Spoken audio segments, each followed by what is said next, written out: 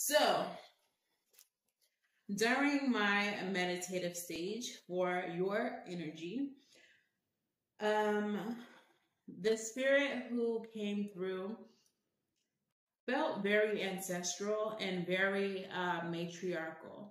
And this spirit was very happy. Um, and the message that I perceived, because they didn't actually say anything, was that as they look over your life, they are very pleased with what you have invited into your life. And when you're happy, they are happy. Like they experience happiness through you. Okay. So they're very happy with your happiness at this time. Okay. So whatever it is that you've been doing to experience happiness, continue to do that because your ancestors are pleased. So let's see.